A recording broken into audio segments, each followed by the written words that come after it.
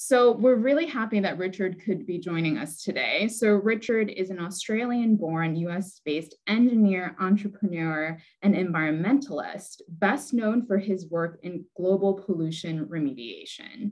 So he founded Pure Earth in 1999 using profits from a sustainability consultancy that he started, which is very impressive.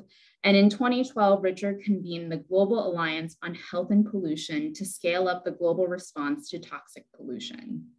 In 2017, Richard co-chaired the groundbreaking Lancet Commission on Pollution and Health, which brought together a group of 50 top researchers around the world to produce a report which outlined the enormous health and economic costs of pollutions, as well as presenting recommendations on ways forward.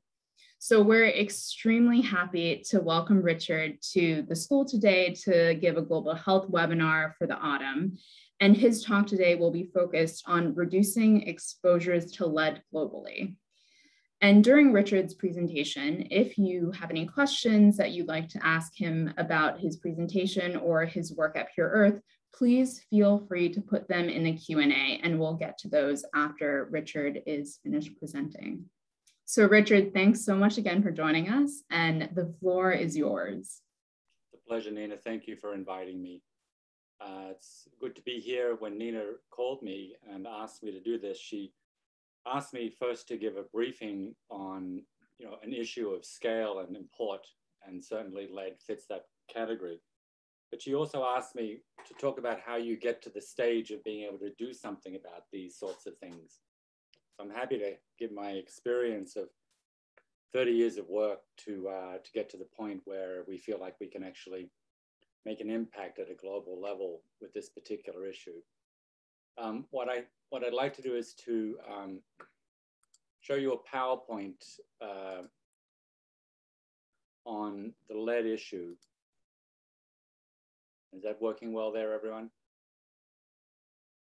And looks great. Excellent, thanks. So we'll go through this for about 20 or 25 minutes. And at the end, I'm happy to take all your questions and talk through what sort of issues you see coming forward and from your perspective. So let me see if I can get this to work. And let me first begin by introducing what I want to go through here. I'd like first to talk about the scope of the issue for lead exposure and why I've actually chosen that Pure Earth and the Global Alliance focus on this particular issue, and go through why lead has become such a problem in low and middle income countries, and then talk about the strategies and solutions around it. But to give you an introduction first to Pure Earth, it's a nonprofit that I started in 1999, specifically around the toxics issues. And when I had gotten a bit of headway in creating some stability financially with a company that I started called Great Forest, I really wanted to go back and do something that was contributive rather than just play more golf. And spent quite a bit of time talking with friends who are in the UN and World Bank and others. What were the gaps? What was missing when you were looking at global issues related to the environment? And my work had always been focused on environmental issues. But what we looked at was what was happening in climate change, with oceans, biodiversity, and the like. And pollution was one of the main issues that we looked at. And it was pollution that was the gap, but pollution specifically in low and middle income countries. Whereas it was pretty well managed with regulatory responses and a lot of agitation and NGO work in the West. In the global South, it's pretty obvious that it was very much underserved. And so Pure Earth was born out of that particular need. And for the first 10 years or so, we worked on creating a database of acute toxic soil-based pollutions mostly, and airborne as well, but things that were acutely toxic, because one of the big gaps we could see was that there were a lot of people dying unnecessarily from exposure to air, water, and soil pollution, especially in the chemicals agenda. And so we started thinking that if we could just try and identify these places, these kind of equivalent to Superfund sites around the world, and governments would naturally step in and want to do something about it. turns out that's not the case. That's not how governments work. They need a lot more hand-holding in most of these countries. And so our work has progressed.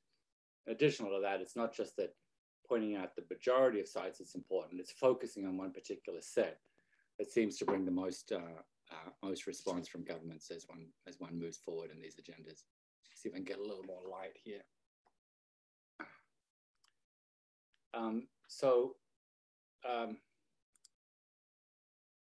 In terms of the lead issue, that first set of work we did was looking at contaminated sites. These are all places that are as bad as Love Canal and many, many times worse in many cases. Over the years, we've looked at 5,000 sites through all of these countries. Now, where you don't see dots, it doesn't mean there isn't problems. It simply means that we haven't had funding to go in and do work in those countries.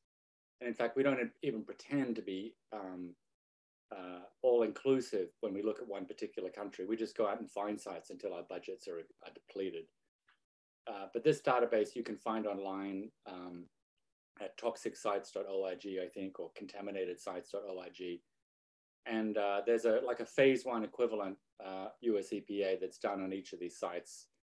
This data set is used by about 22 countries right now as their key database on chemicals exposures, and the World Bank makes great use of it and so on. So it's been a very good and successful program.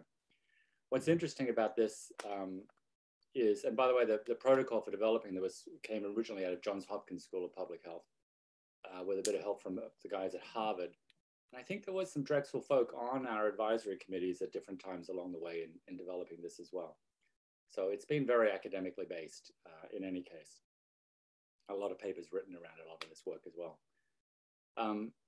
What was really interesting reviewing this over the last few years was to find that really the majority of issues out there in terms of substance were around lead.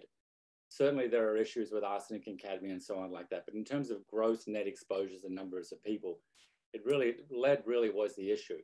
And if we drill down, for example, here's 294 lead sites on the left in Bangladesh. And we drill down how we actually go about identifying these sites, means going out with an XRF and measuring lead levels in that particular location. So it's a pretty detailed kind of assessment that we can then overlay a population statistic and tell you how many people are impacted and what's the likely DALI implications just for that specific site.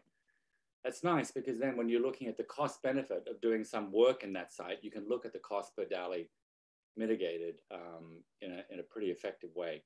And we've done that with a lot of the cleanup work that we've done over time. But when we step back and say, look, lead is really the biggest issue that we're seeing. And most of it, by the way, I'll show you later, is around battery recycling, which is done very badly in most low and middle income countries. But we step back and then we work with our partners at the Institute for Health Metrics and Evaluation to work out how big is the problem globally. If lead is a big issue that we're seeing in the field, how big is it globally? And we were able to go back into a few data sets that are available to look at how many people are actually exposed to lead and how many kids are actually above 5 micrograms, which until the day before yesterday was the US CDC level of action. You may have followed that now is reduced to 3.5, but at 5 micrograms per deciliter of blood, we came up with an extraordinary result, which was that 800 million children, where is that statistic? Bit slow, this computer. 800 million children are actually exposed to lead. 1 in 3 children in the world have blood lead levels exceeding 5 micrograms per deciliter. So 1 in 3 children, that's an incredible number. And here is the map of where those kids mostly are. In fact, a third of them are in India, where we find over 270 million children have blood lead levels above 5, and 65 million have blood lead levels above 10. Just extraordinary kind of numbers. And when we look at the data sets from IHME temporarily, we can see that it's getting worse in middle income countries. So India and China are both rising, whereas in US and the West, the numbers are decreasing. This is actually death rates per 100,000 from lead exposure. As you may know, lead has quite a strong cardiovascular association. It's responsible right now for around 1 million premature deaths a year alone. But you can see now, everyone's phased out lead in gasoline. India, it was done in 2000, and China around the same. We did it in the US in 1996, finally, when it was all completed. But it's only in the West that that has ended up in showing, substantial long-term decreases in exposure rates, and then, of course, in mortality. In fact, globally, lead overall is increasing in its global death rate per 100,000. And that's, partially attributable to the fact that populations are aging, and the death rate's a function of populations aging. But it's mostly because there is, in fact, newer exposures out there that haven't been addressed, even after gasoline has been sorted out and lead in paint has been sorted out. There are other exposures that are problematic. And let me go through those with you. But again, a lot of this data can be found in a report that we put out last year with UNICEF called The Toxic Truth, which really goes into great amount of detail in showing how many kids are actually exposed and what the implications are for them. So I highly recommend that report to you. So let me go, before I go and start to talk about where the sources and these new sources of lead are that we really haven't understood well, and the fact that most of them are low and middle income countries is representative of that. Let me also go in and show you some of the new data around the impact that lead has in children. And if you're a lead specialist, you'll know some of this already. Nevertheless, the first thing is you have to know that this causes brain damage. In animal studies, the number of connections per neuron in the frontal cortex is substantially reduced by as much as 20%. And brain volumes are down 2 and 3% when there are exposures of lead equivalent to 5 or 10 micrograms per deciliter. We know, of course, from human studies that there's a loss of intelligence with 3 to 5 IQ points being set up, and substantial increases in disability and learning disorders from this. I think this is one of the key drivers that really makes this particular issue so compelling within the panoply of all the different chemicals issues that are out there. This particular toxin, first of all, it's everywhere. 1 in 3 people in the world have this, and it causes permanent brain damage. And when you go to a politician and say, what's happening right now in your country is that 1/3 of all your children, babies, are brain damaged, you really can get attention from them. It really does make impact to them. And the implications are especially true for maternal issues. There's a flush of lead from mother's bones that goes into the blood as babies are developing in utero, where you see an increase in blood lead levels that shows up also in the infant blood lead levels when they're born. It's also in breast milk as well. So mothers who have lead in their bones, who are expressing or exposed to lead in their day-to-day activities, which I'll show you, often may mean just eating the wrong foods, they will be poisoning their children. So it's an issue that we need to be addressing by measuring kids and pregnant women is the main issue for it. But in terms of impact, I wonder if some of you have already seen these 2 curves on the right, because what you can do is you can say, look, 1 kid has lost 3 to 5 IQ points. What's the big deal? It happens. But when you look at that at a national scale, this top curve is 100 million people with an average IQ at 100. That's the definition of IQ, I guess. And that means that 6 million of them are gifted and will have IQs above 130 and are capable of, getting PhDs and doing all the sort of things that you guys are doing. And as an equivalent 6 million need services. They're in the disabled category. But if you shift that entire curve to the left, the number of capable entrepreneurs, developers, PhD candidates, and the rest of them reduces by more than half. And the number of people who need services, who need to be paid and spent for by the government, increases by about 57%. So that's happening right now. This exact problem is happening right now in literally 100 countries right now. This is happening where we're dumbing down the population and we're destroying the capacity of those governments of those countries to be able to develop effectively. And this is a lot of the reason why development doesn't go as quick as people think it should do in a lot of African countries. It's functional around how bad the lead exposures are in those countries. The World Bank puts a dollar amount to this. They look at the difference in lifetime earnings per IQ point. And there's a correlation there where in the US, I think it's around $30,000 per IQ point that someone will earn over their lifetimes. So if you take each cohort of kids who were born, look at the number of them who will have lead exposures that will cause reductions in IQ, and add up all those IQ losses for that particular year, and look at their lifetime lost earnings as a result of that, the numbers become astronomical very quickly. It's over $1 trillion in GDP loss globally, but it's 4% of GDP in Africa. So if you've got a country that's struggling to move forward and grow, and you're taking 4% off the top because of a chemical exposure, that's kind of telling. It's more than that as well. There's also pretty solid evidence and some papers underway right now that look at the relationship between lack of self-control and therefore more violent behavior in people who've had lead exposure in utero. And these curves are quite famous. The red curve is, the black curve is blood lead levels going up and down as lead was pushed into gasoline and then taken out. The red curve is violent crime rates, but 18 years later. And the relationship between these two implies that kids who are brain damaged show less capacity for self-control, for empathy, for being able to modulate their impulses because of that damage to the frontal cortex. And that is what's responsible for these increases in crime rates. There's a lot more to this that's underway in study right now at USC and Oxford that will show a lot more that'll come out sometime in the next year or so that I'm very excited to see, because I think when you add this to the intellectual cost and the economic evaluation of this, lead becomes just an extraordinarily impactful problem out there that really makes it worth addressing.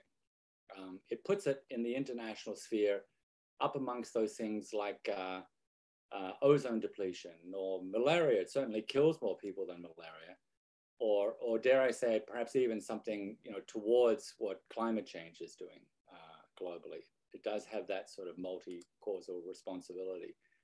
Because we look at IQ loss, educational attainment, increases in violence. These are the quantifiable symptoms of brain damage.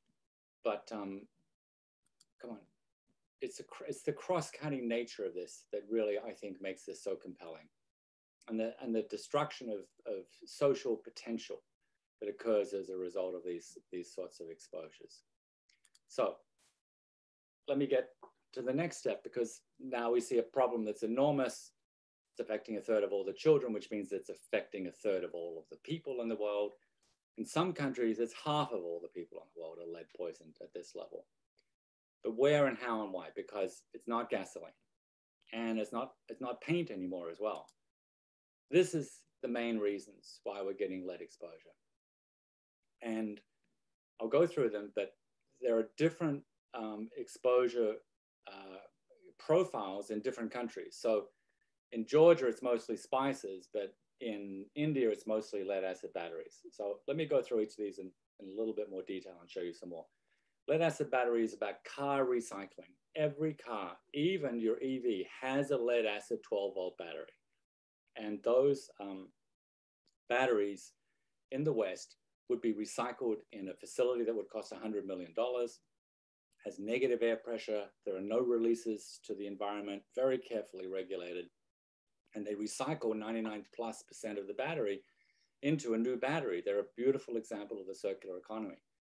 That doesn't happen in the West. And I'll show you a video of how they do it in the global South. It doesn't happen in the global South. And I'll show you a video in a second. The other insane problem out there is we see a lot of people adding lead chromate or other lead salts, which are beautiful bright colors. They're adding it to spices, especially turmeric. The turmeric, bright yellow. If you see this in a marketplace, it's not likely to show up in Whole Foods or Shop and Stop, but it may show up in an artisanal marketplace where it's being imported from a country where this is happening. If you see it this bright color, tell everyone not to buy it. It's going to be heavily contaminated with lead salts of sort. In Georgia, this is responsible for 85% of all lead exposures, the country of Georgia. In Bangladesh, where we've also studied, it's responsible for almost 60% of lead exposures. In the northern parts of India, it's around 40% of lead exposure. So it varies from country to country, depending on the source analysis. The last one to show you here is the glazing on these lovely earthenware pots. And this beautiful artisanal activity goes on in many, many countries where they use lead as the basis for the glaze. And it's a very good glaze for low temperature backyard kind of operations where you've probably got a wood-fired kiln. And the glaze it makes is strong and durable, but when you put heat and food in, or any kind of low-level acid like lime juice, the lead leaches into the food, and then it becomes bioavailable. The cookware is responsible for 80% of Mexico's exposure, and other countries varyingly. So these three, there are a few others. There is some lead in paint in low and middle income countries, but very little. It mostly was a Western problem in the US and somewhat in the UK, but pretty much not showing up most else. There's some cosmetics in India where they'll put lead-based products on their eyes and the dot in the middle of the head, those sort of things, and a few other exposures like this. But those three we think are responsible for about 80–85% of all lead exposures globally. Just to talk about paint, because there's been a lot of attention to lead in paint. If you go and look in the literature, lead paint does not show up as a major exposure source. This particular study I also recommend to you by Erickson, a former pure earther, and really looked in detail at what were likely to be the key exposures by looking at the research data. So let me talk about battery recycling, which is because batteries are 85% of all lead that's consumed globally. It's really interesting to understand what's going on there, because it is, if not the immediate direct exposure for a lot of these people, it's certainly creating the feedstock that goes into the turmeric or the glazing or other sorts of exposure. And let me see whether I can show you this video rather rapidly.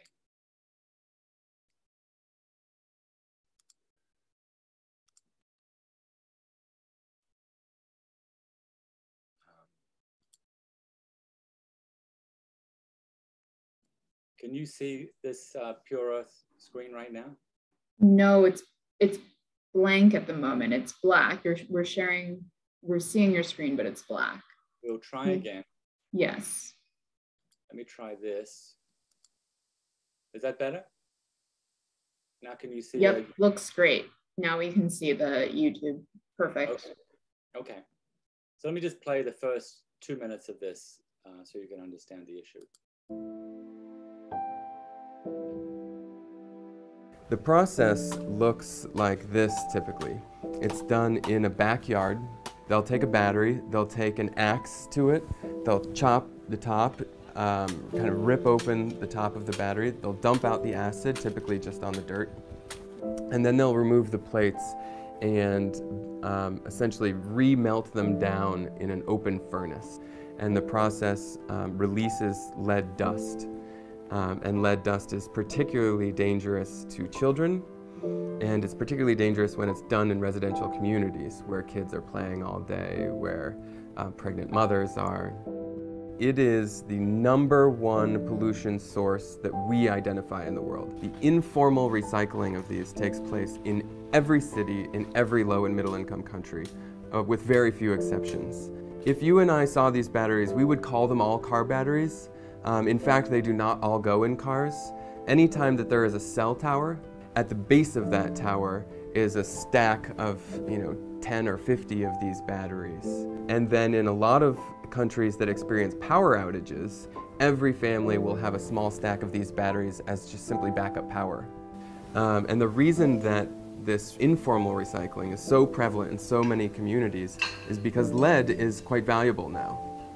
And the process of removing the lead from these batteries and melting it back into bars to sell to battery manufacturers is not one that requires any particular education or training.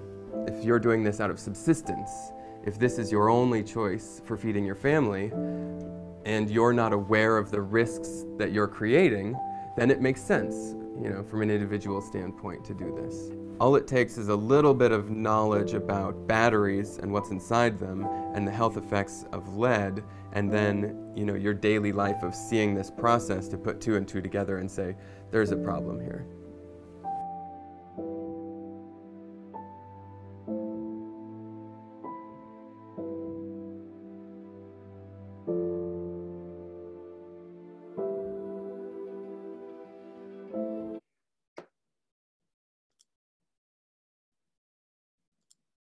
So the rest of it, you can see, just shows how you can clean up these sites and do it very cost effectively and make quite an impact. But let me go back to the PowerPoint, if I'm clever enough to do that appropriately.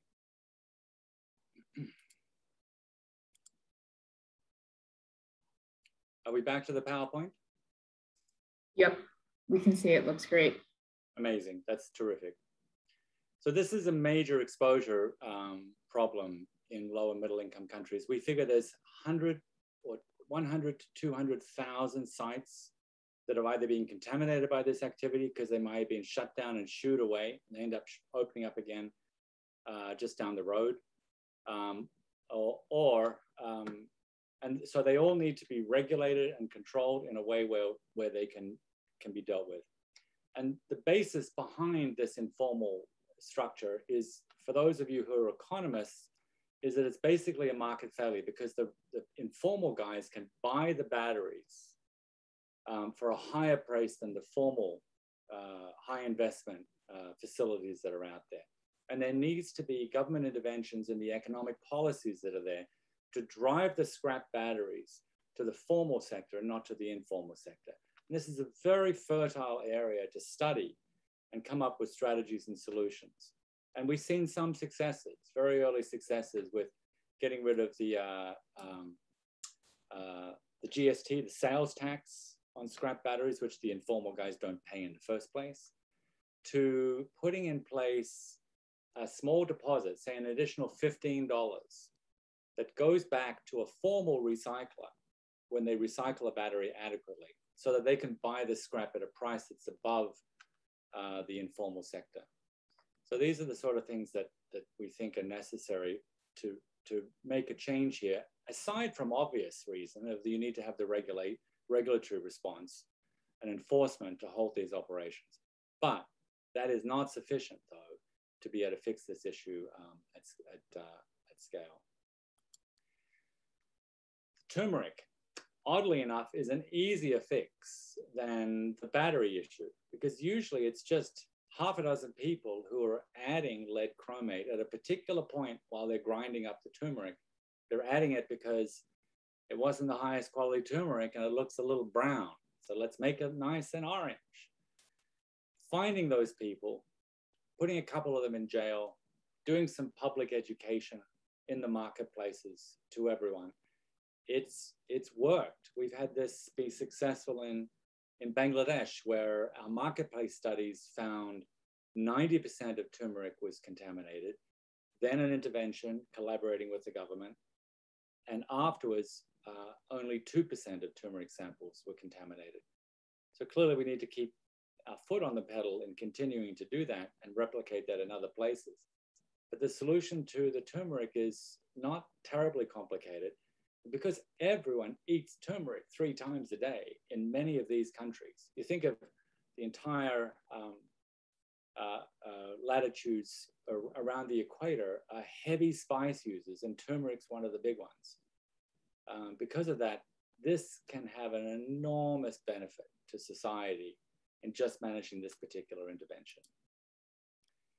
So let me just talk a little bit more about what we see are issues and where there are gaps, because I'm also cognizant that what we'd like to do here is to encourage you all to be involved in this issue and perhaps to take it up. We need more players in this particular game. It's not currently as well served as it ought to be. If we ran a conference now and brought every person dealing with lead into a conference, we would not have more than a few hundred people in it. Whereas malaria, which has only half the number of people dying per year from it, would have perhaps 200,000 or 300,000 people that would come to a conference. So this is an area that is pregnant and ready for development. Big areas where things need to be done. Basic data collection. Very, very little, very few countries in the global south are doing proper testing. And similarly, from that testing, going out and analyzing which are the key sources and need to be worked on it. And similarly, in finding which of those key sources, doing the analysis to work out what kind of interventions are going to be effective. That's also a big miss. And for those of you who are policy-based or communications-based, there's an enormous amount of work that needs to happen in those processes as well. We've started a new initiative with UNICEF and the Clarios Foundation called Protecting Every Child's Potential. And this has provided a good amount of seed funding to go and work and do this sort of work in 6 countries. It's enough to get started, but there's a lot more. We're always looking for more resources to do this work. By the way, the Clarios Foundation is funded by its parent. The company is called Clarios, and they're the largest battery manufacturer and recycler in the world. They're responsible for about 1/3 of all car batteries. Now, they run state-of-the-art, high-tech, very clean facilities wherever they're in operation. So they're one of the big formal sector guys.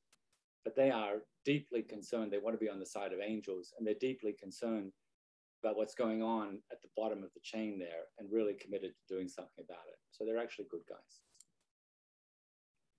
Again, this partnership is, if you have associations with, specifically around universities or NGOs or the rest of it, this is open for membership. And there's now 4 or 5 new people who've joined it, including Vital Strategies, including the International Lead Association, and others are joining it as it moves along as well.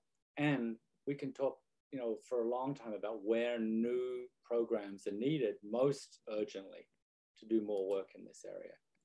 So let me summarize a little and go over to your questions. We think this is compelling because of the economic cost, because it impacts kids in a way that causes long-term societal damage. We don't see much opposition to this. When we bring this up in governments and all the rest of it, the people who need to change their behavior are generally small in number and not particularly vocal. So it's the backyard recycler who may in any one country only number in total employment 300, 400, 500 people. They're mostly 2 or 3 person shops that are doing all this damage. They can clearly be relocated into doing work related to collecting batteries in a safe manner and bringing them to the formal sector. And we've seen that be successful in Brazil, where the informal sector shut down because of government changes, and all of that network of people ended up working much better rates, by the way, for the formal sector. So this is solvable and can bring a huge amount of benefit for it all. So we're very keen to see this work develop and grow as time goes on. And so with all of that now in front of you all, let me stop the presentation and I welcome all of your questions. Nina, back to you. Great, thanks Richard for that really fascinating presentation and video. So I'm going to remind our attendees to feel free to send in any questions that you have on the Q&A function that you have at the bottom of your screen. But I guess I'll start because I have so many questions given all the information that you presented. one of the questions that I have, you kind of mentioned to this and alluded to this, but how aware and how involved are the communities in the countries in which you work? You go into a country, you work with specific communities that are impacted by lead poisoning. Are they aware that it's a problem before you go in, or is there a lot of public awareness raising that you have to do about the health impacts of it, the environmental impacts, et cetera? And the second part of the question is, how engaged are they in both collecting the data and information on lead poisoning, but also in crafting the solutions to address it? Yeah, and I think you framed it just right, because there is kind of two steps in this. The first is creating that awareness within communities. And when we go in and work in a new country or a new region or a new city or even just a new locality, it's a mixed bag. Sometimes there are people there who have been aware of the problem and are screaming blue murder, and we're coming there with our resources because of them. Sometimes we're finding these places and addressing them because of research that we've done independently. And it requires some education for the local community to kind of realize that's the reason they're having all these troubles. Once the awareness is there, though, we have just most extraordinary response from local communities to provide all kinds of services and support, to be involved in the solution, to really move it along. And our modality of working is not to send in people from the West to go in and solve these problems on their behalf. Our modality is instead to provide resources, both money and technical expertise, to local organizations so they can learn how to do this and take on the solutions themselves. So we're very much about providing those sorts of services at the community level, sometimes at the federal and national level too, where it involves these economic kind of processes. But it's always using nationals and not the UN consultant kind of model. We don't like that very much at all. So it's very much a process that works for local communities.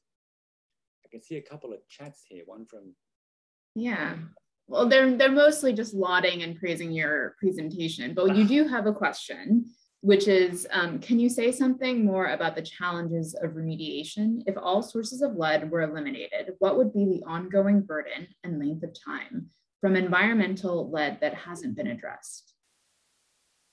Yeah, so this is an interesting problem, and it's one that we don't really have anything except for a few expert opinions on at the moment. The data is not really there to be able to say whether it's all soil pollution that needs some time until it reduces, or whether it's other exposures.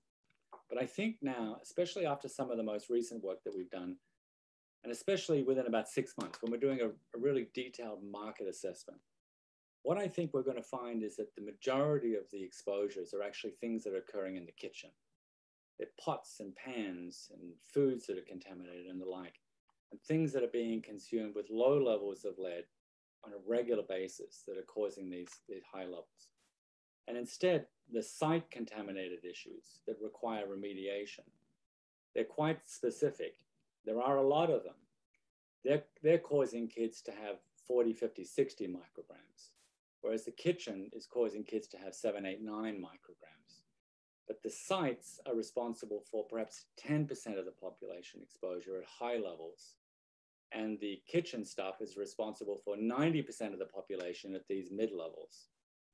So we want to attack both of these.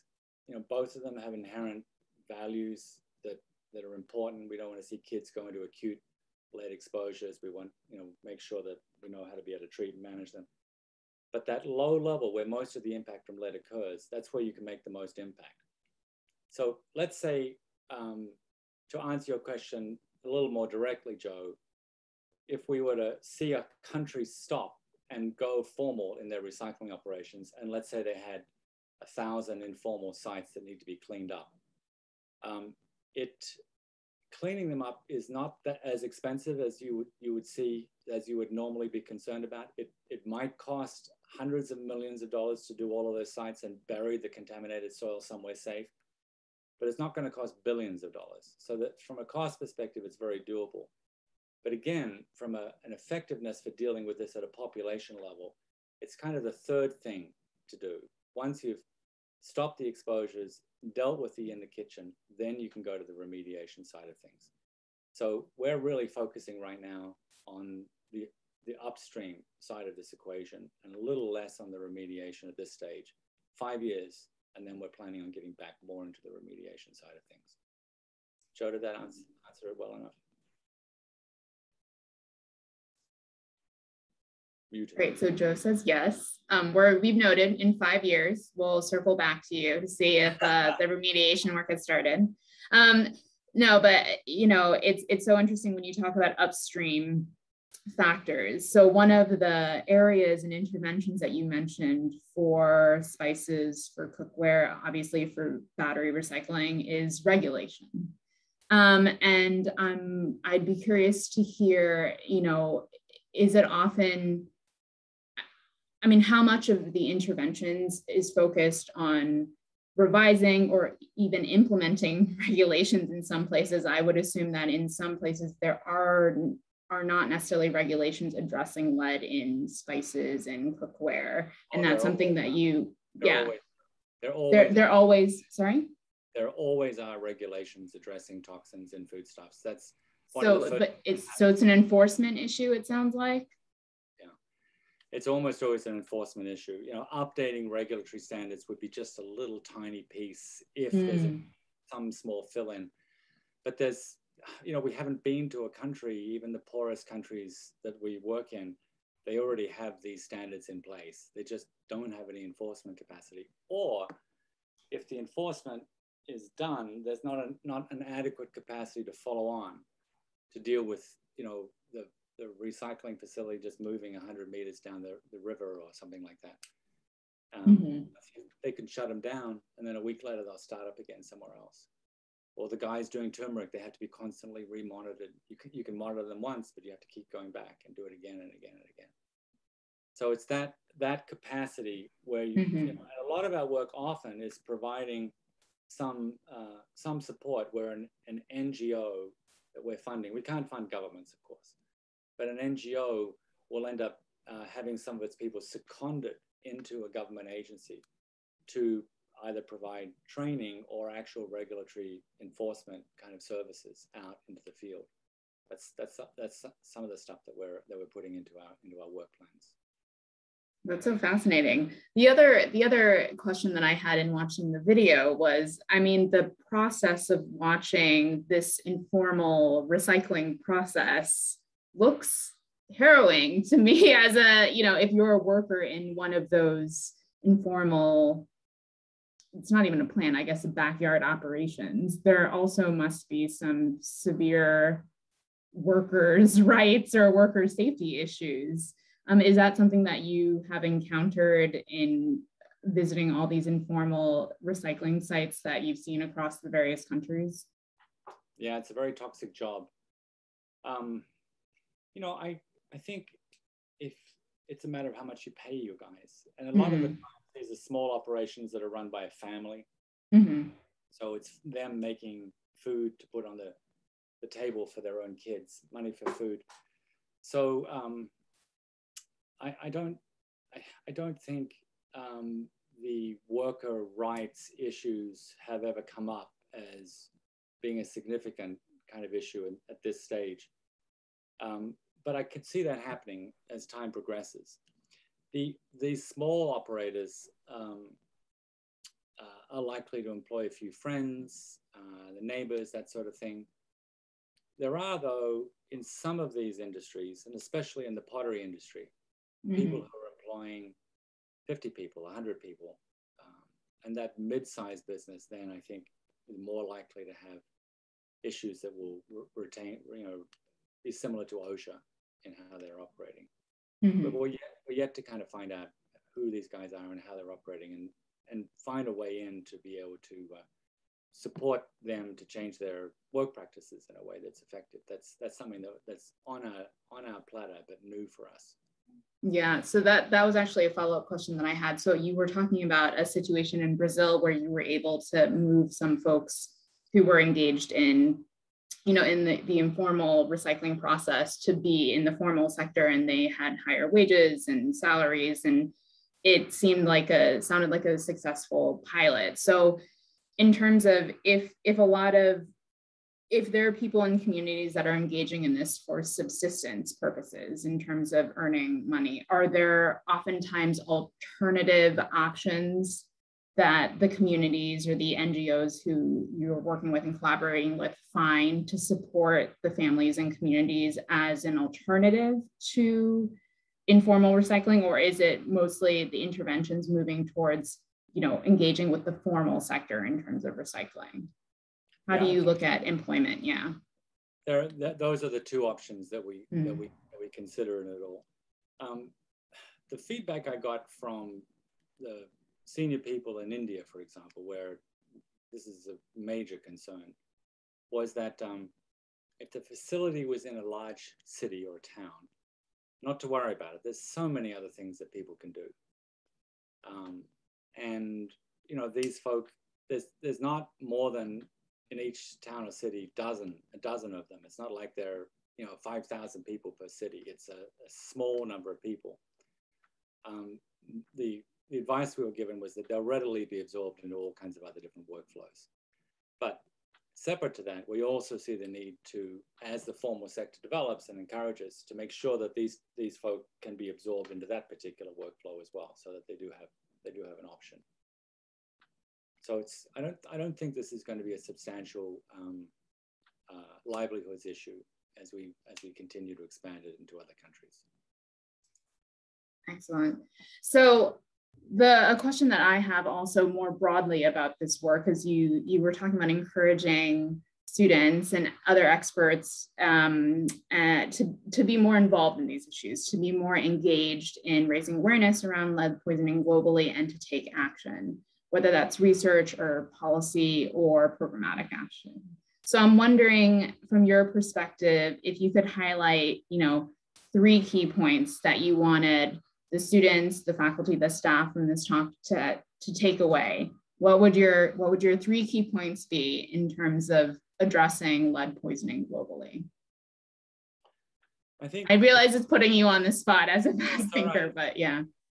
It's difficult to, say what the 3 key issues are, but I think the main concern is to note that this is an up and coming issue of global import that has an enormous footprint that we haven't really recognized until very recently. And so therefore, from a career perspective, it's ripe with opportunity, absolutely ripe with opportunity, and funders will come into this field, and from many, many different sides as it becomes more known. The second kind of issue to think about there is that there are a range of different questions that need to be answered from a research perspective, or from a policy perspective. And you could choose any particular country or region, or particular aspect. Is it the social services, or is it the actual straightforward monitoring sort of issues that need to be addressed? Any of those will bear fruit for someone who's interested in getting involved. Whether you want to go out and start your own NGO and get involved, you talk to us, we'll show you 10 different countries that would love to have this sort of work, go out and do some work. If you want to go and do your PhD in this area, there's so many opportunities to do stuff that would actually move the needle, not just write something that'll get you the letters, but actually create change in the world that you can measure and be proud of. It's just that sort of issue. Excellent. That's so exciting. Well, I see that we also have one last question, also from Joe. How many people are you hiring? I think we've got 3-4 open slots right now, and we'll have more in the new year. But there's quite a few slots that are open at the moment.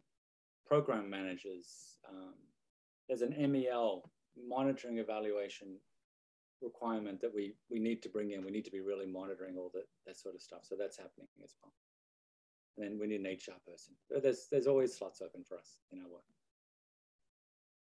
Yes, well, this is a very exciting area ripe for growth and excellent intersections between environmental health, as well as public health across the board. So we're so pleased to be able to have you with us today, Richard, to give us an overview of the work that you and your colleagues have been doing for many decades in low and middle income countries, and highlighting specific issues that the students might not necessarily have learned in their other classes. And so what we'll do is we'll put the link to obviously Pure Earth with the webinar, but also highlight the other projects that you've launched with UNICEF and the Clarios Foundation as well. And if you have other questions on this issue, you can feel free to reach out to myself and we can put you in touch with the relevant folks in Pure Earth. But we just want to take the time right now to express our appreciation to Richard and his whole team for putting together this presentation, and also incredibly importantly for the work that you've been doing with Pure Earth for the last couple of decades in highlighting this important issue of lead poisoning globally. So thank you so much, Richard. And yes, we will be sure to keep in touch. That sounds great. It's a pleasure to be here, and always happy to spread the word. So thank you very much. Thanks very much. Take care, everyone. Have a nice day.